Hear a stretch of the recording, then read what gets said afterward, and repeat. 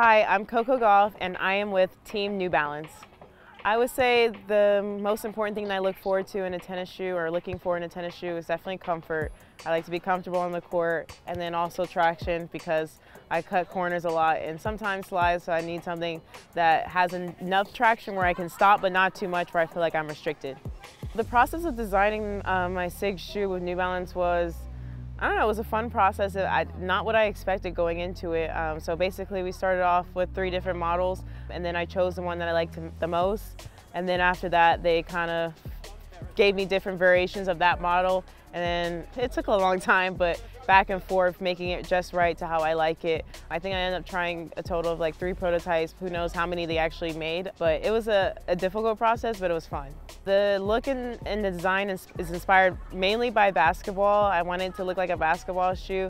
Playing in high tops would have been a little bit too difficult, so we went with a mid where it looks kind of like a high top on the foot, but it doesn't look like a low either. And then also, like my family, I have little Easter eggs hidden all around the shoe that remind me of my family or remind me of things that my family have said. Also, I think just fun colors. Most of my colorways are pretty much so colorful. I think we only have like 2 that are a little bit more muted, but I like color and I like looking bright on the court. For basketball, I used to play basketball. I did wear a mid shoe, and off the court, I think I rotate between a low and a high top. So I guess I chose my tennis shoe to be somewhere in the middle. Depending on the tournament, this tournament in Indian Wells, I bought around 3 pairs of shoes, and my mom might bring me another pair, so probably 4 pairs. But for like a swing, usually like around 5 to 6 pairs. I usually wear a shoe for about 4 to 5 matches. That includes singles and doubles, and then I'll change.